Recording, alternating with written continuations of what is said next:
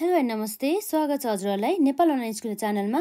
आज हामी BBS second इयरको marketing पढ्न जाँदैछौँ है त। र हामी रहेको छ यसमा च्याप्टर 6 जसमा हाम्रो रहेको छ प्रोडक्ट डिसिजन है। हामीले यसभन्दा अघिका च्याप्टरहरूमा जुन हामीले सर्भिस प्रोडक्टहरू र साथै हामीले यसै च्याप्टरसँग सम्बन्धित सर्भिस प्रोडक्टहरू सकायौँ है। र यसपछि अब हामीले features of the service product पनि हेरिसक्यौँ र हाम्रो यसै च्याप्टरसँग सम्बन्धित अन्य भनौँ न कुराहरू पनि हामीले कभर गरिसक्यौँ। र आज चाहिँ हामी जुन हाम्रो कन्भिनियन्ट प्रोडक्टको बारेमा चाहिँ कुरा गर्छौँ है त। यो कन्भिनियन्ट प्रोडक्ट भनेको कस्तो रहेछ र यसको विशेषताहरू के रहेछ अथवा यसको क्यारेक्टरिस्टिक्सहरू के रहेछ भन्ने कुरा चाहिँ हामी हेर्छौँ है त। जसमा चाहिँ अब हामीले साथै marketing consideration for the consumer convenience प्रोडक्टको बारेमा पनि हामीले हेर्ने काम गर्छौँ है त। र आजको हाम्रो लागि यहाँ टपिक रहेको छ जुन चाहिँ हाम्रो एक्जाममा चाहिँ 10 मार्क्सको लागि चाहिँ अत्यन्तै इम्पोर्टेन्ट क्वेसन रहेको छ, जसमा चाहिँ हाम्रो यहाँ रहेको छ कन्भिनियन्ट प्रोडक्ट है त। यसमा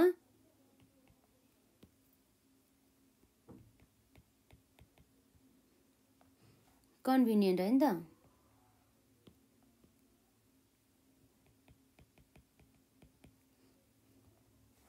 कन्भिनियन्ट अथवा कन्भिनियन्स भनौँ न, कन्भिनियन्स है,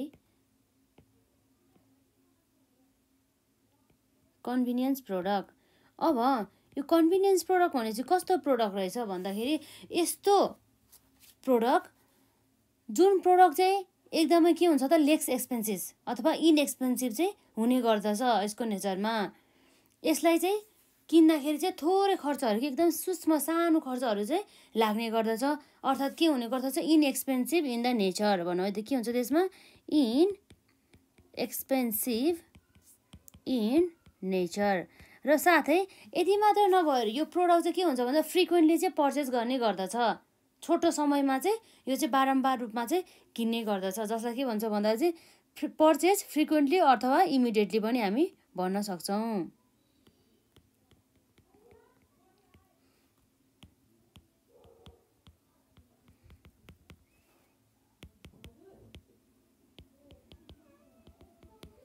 इमिडिएटली। र साथै अब के हुन्छ भन्दा चाहिँ यसमा चाहिँ विथ म्याक्सिमम कन्भिनियन्स पनि हुने गर्दछ।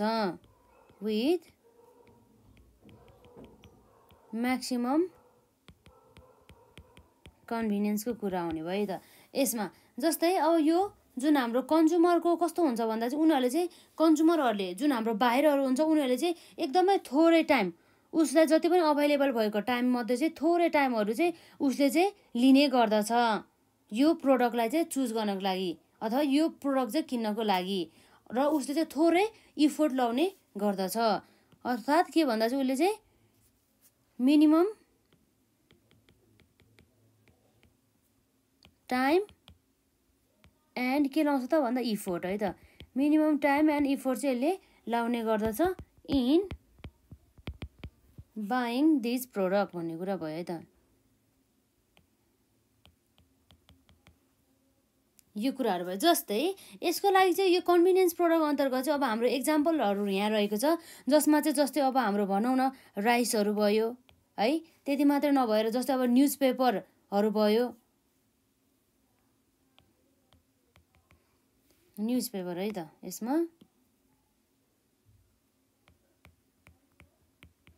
न्युज पेपर्स भयो र साथै अब हाम्रो भनौँ न ड्रग्सहरू भयो। अब ड्रग्स भन्दा पनि अब यसमा सिगरेटहरू कुरा आउने भयो त यसमा है, सिगरेटहरू आउने भयो यसमा।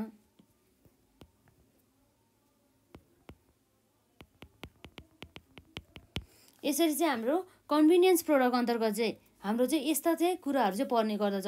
यो कन्भिनियन्स प्रोडक्ट भने चाहिँ कस्तो प्रोडक्ट रहेछ भने चाहिँ जुन चाहिँ एकदमै लेस एक्सपेन्सिभ अर्थात् इनएक्सपेन्सिभ इन द नेचर हुने गर्दछ र जुन चाहिँ बारम्बार रूपमा चाहिँ अब छोटो समयमा नै बारम्बार चाहिँ किन्ने गर्दछ।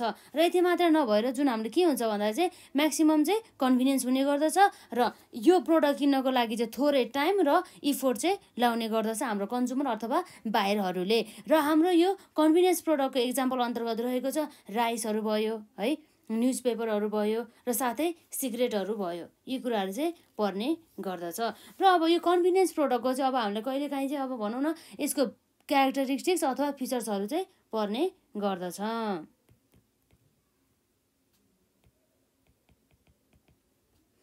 क्यारेक्टरिस्टिक्स अफ के हो त भन्दा कन्भिनियन्स गुड्स है। कन्भिनियन्स गुड्सहरूको चाहिँ यसको चाहिँ क्यारेक्टरिस्टिक्स अथवा विशेषताहरू चाहिँ पर्ने भयो। जस्तै अब यसको विशेषता अन्तर्गत भनेको लगभग के हुन्छ भन्दाखेरि जुन कुरा अघि हामीले यहाँ लेखेको जस्तै है, जस्तै अब यहाँ के हो भन्दाखेरि अब जुन चाहिँ अब फ्रिक्वेन्टली चाहिँ पर्चेस गर्ने गर्दछ र थोरै क्वान्टिटीमा के है, यसको विशेषता अन्तर्गत। अर्थात् के भन्दाखेरि अब हामीले यो characteristics of the convenience goods अन्तर्गत हामी हेर्न सक्छौँ जुन हाम्रो कन्ज्युमरहरूसँग चाहिँ यो गुड्सको बारेमा चाहिँ के हुन्छ भन्दाखेरि यो प्रोडक्टको बारेमा चाहिँ कम्प्लिट चाहिँ नलेज हुने गर्दछ भन्ने कुरा भयो है त। भनेपछि अब के हुनु पर्यो भन्दाखेरि कम्प्लिट नलेज अफ अ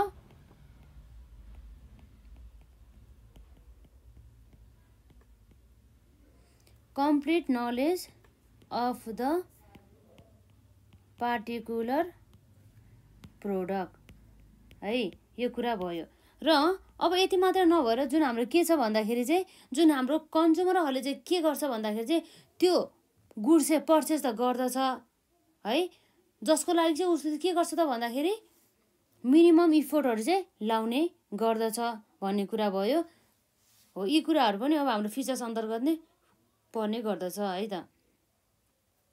भनेपछि यसले के रहनु भयो त लेस एक्सपेन्सिभको कुरा पनि आयो।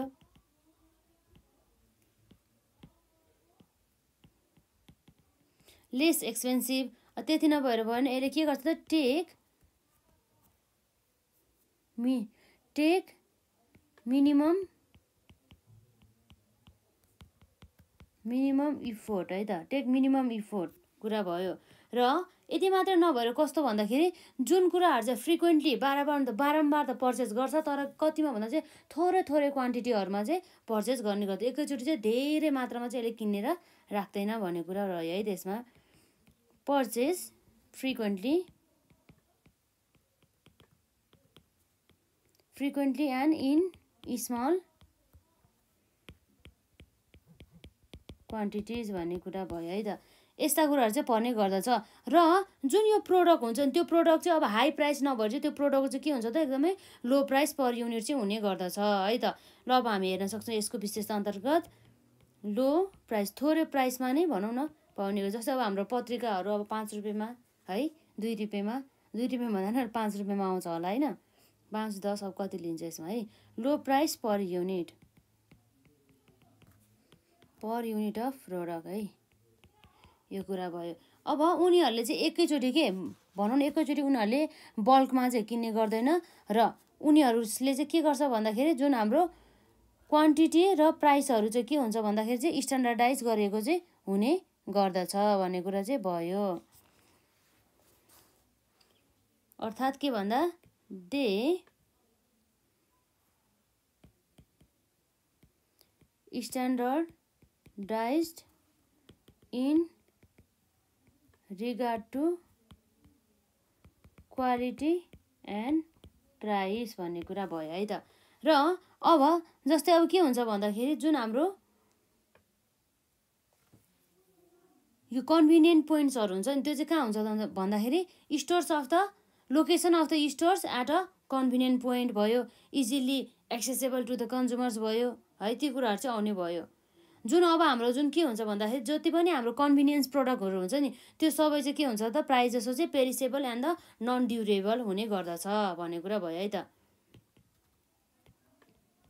Most of convenience product are के हुन्छ त भन्दा पेरिसेबल एन्ड नन ड्युरेबल है त, नन ड्युरेबल भन्ने कुरा भयो। एसेक्ट्रा भनिदिउँ न त है। ल अब हामीले हेऱ्यौँ जुन हाम्रो कन्भिनियन्स प्रोडक्ट भनेपछि कस्तो प्रोडक्ट रहेछ भन्दा चाहिँ जुन चाहिँ इनएक्सपेन्सिभ in nature, purchase frequently immediately with maximum convenience र minimum time and the effort is buying this product भन्ने कुरा रहेको छ है। र यसको एक्जाम्पल अन्तर्गत रहेको चाहिँ हाम्रो कन्भिनियन्स प्रोडक्ट अन्तर्गत राइस, न्युजपेपर्सहरू अथवा सिगरेटहरू पर्ने भयो है त। यसरी हामीले जुन कन्भिनियन्स प्रोडक्टको बारेमा डेफिनेसन लेख्दाखेरि चाहिँ यो यति कुराहरूलाई चाहिँ हामीले चाहिँ मस्ट लेख्नै पर्छ है त। यस्तो कुराहरूलाई छुटाउनु हुँदैन। यो चाहिँ हाम्रो की पोइन्ट्सहरू हुनु है त। ल की पोइन्ट्सहरू यो कुराहरु चाहिँ याद गर्नु पर्यो। र अर्को भनेको यहाँ के छ भन्दाखेरि characteristics of the convenience goods अर्थात् features of the convenience goods अन्तर्गत हाम्रो के पर्छ त हेरौँ है त। यसमा पर्ने भनेको characteristics of the convenience goods अन्तर्गत जस्तै हाम्रो के छ भन्दाखेरि complete knowledge of the particular product र lace expensive and the take a minimum effort and purchase frequently and in a small quantities low price per unit of the product they standardise in regard to the quality and the price most of the convenience products are perishable and the non durable etcetera भन्ने कुरा चाहिँ यहाँ गरिएको छ। हो यो पनि हामीलाई एक्जाममा चाहिँ यो दुईटा गरेर चाहिँ 10 मार्क्समा चाहिँ सोध्न सकिन्छ। अब हाम्रो अर्को यसै कन्सेप्टसँग रिलेटेड अर्को इम्पोर्टेन्ट हाम्रो यहाँ रहेको छ त्यो भनेको चाहिँ के हो भन्दाखेरि जुन हाम्रो रहेको छ marketing consideration for the consumer convenience product जुन पनि हाम्रो 10 मार्क्सको लागि चाहिँ अत्यन्तै इम्पोर्टेन्ट क्वेसन छ है त। Marketing consideration for consumer convenience है त।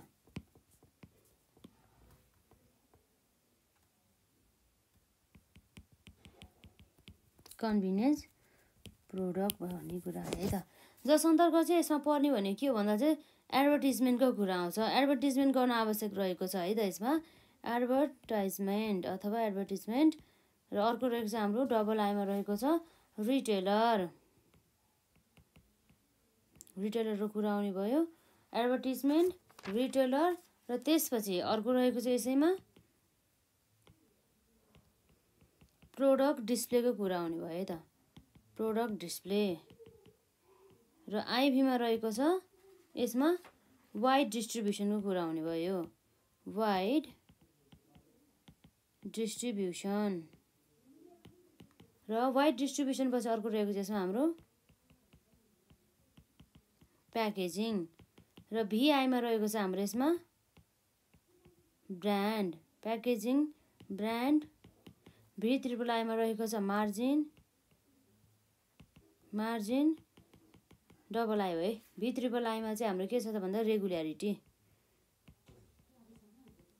यी कुराहरु चाहिँ हाम्रो सबै के भयो भन्दाखेरि जुन हाम्रो marketing consideration for the consumer convenience प्रोडक्टको कुरा आउँछ है त। एडभर्टिजमेन्ट भने चाहिँ अब कस्तो हुन्छ भन्दाखेरि चाहिँ जुन हाम्रो कन्भिनियन्स प्रोडक्टहरू चाहिँ सबै सोल्भ गर्छ के को थ्रुबाट भन्दा चाहिँ रिटेलर्सहरूको थ्रुबाट चाहिँ यस्ता कन्भिनियन्स प्रोडक्टहरू चाहिँ बेच्ने गर्दछ। अब जस्तै अब यसरी रिटेलर्सहरूबाट चाहिँ अब भनौँ न यसरी डिफ्रेन्ट टाइप अफ द प्रोडक्टहरू चाहिँ यसरी बेच्दाखेरि अब के हुन्छ भन्दाखेरि चाहिँ अब एडभर्टिजमेन्टको चाहिँ आवश्यकता पर्ने गर्दछ नि त है। अब यो गुड्सहरूको बारेमा यो हो यस्तो हो यो गुड्स युज गर्यो भने यस्तो हुन्छ यो गुड्सको प्राइस यति हो भनेर यसरी चाहिँ विज्ञापन गर्दाखेरि चाहिँ राम्रो हुन जान्छ। र अर्को त्यसपछि यो एडभर्टिजमेन्ट पछि अरू के आउँछ यसमा रिटेलर अघि भने जस्तै जुन हाम्रो कन्भिनियन्स प्रोडक्टलाई सेलिङ गर्ने काम भनेको नि कसको हो भन्दा चाहिँ रोल भनेको कसको हो भन्दाखेरि रिटेलरको हो है त। अब रिटेलर भन्ने बित्तिकै अब खुद्रा व्यापार भनौँ न है यसमा पर्ने गर्दछ। यो म्यानुफ्याक्चरर अथवा यो उत्पादनकर्ताहरूबाट चाहिँ यसरी चाहिँ होलसेल भनौँ न रिटेलरहरूले चाहिँ होलसेलमा चाहिँ गुड्स किन्छ र उनीहरूले रिटेलरहरूले चाहिँ गुड्स चाहिँ अनि खुद्रा व्यापारमा चाहिँ कन्ज्युमरहरूलाई चाहिँ यसरी बेच्ने गर्दछ। यो कुरा भयो है त।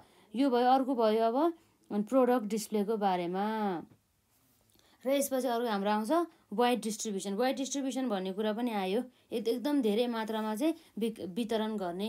अनि प्याकेजिङको कुरा आयो प्याकेजिङ भन्ने बित्तिकै हाम्रो आउँछ कन्टेनर अथवा ऱ्यापर जसले चाहिँ गुड्सलाई चाहिँ प्रोटेक्सन गर्ने गर्दछ है।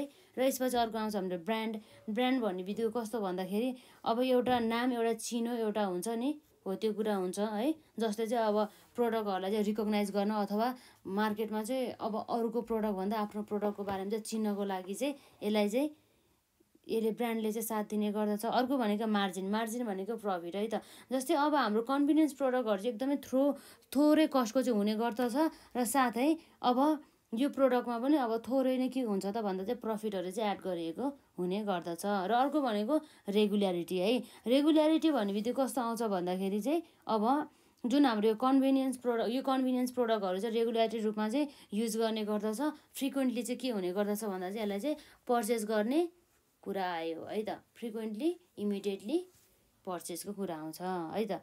यसरी चाहिँ हामीले marketing consideration for consumer convenience product हेऱ्यौँ, जसमा हाम्रो आइमा एडभर्टिजमेन्ट, रिटेलर, प्रोडक्ट डिस्प्ले र हाम्रो वाइड डिस्ट्रिब्युसन र त्यति मात्र नभएर हाम्रो प्याकेजिङको कुरा आयो र अब हाम्रो ब्रान्डको पनि कुरा आयो र मार्जिन र रेगुल्यारिटी है त। यो कुराहरू चाहिँ हाम्रो एकदमै इम्पोर्टेन्ट रहेको छ। र अब हामीले यसै च्याप्टरसँग सम्बन्धित अरू इम्पोर्टेन्ट कुराहरू चाहिँ हामी नेक्स्ट पार्टमा कुरा गर्छौँ। जस्तै अब हाम्रो स्पेसियालिटी प्रोडक्ट हो, स्पेसियालिटी हुन्छ नि एउटा स्पेसिफिक प्रोडक्टको बारेमा है, हो त्यो कुरा पनि गर्छौँ पछि चाहिँ। र आजले चाहिँ हामी यति नै गऱ्यौँ र हजुरहरूले यसभन्दा अगाडिका पार्टहरू हेर्नु भएको छैन भने हेर्नु होला है त ल।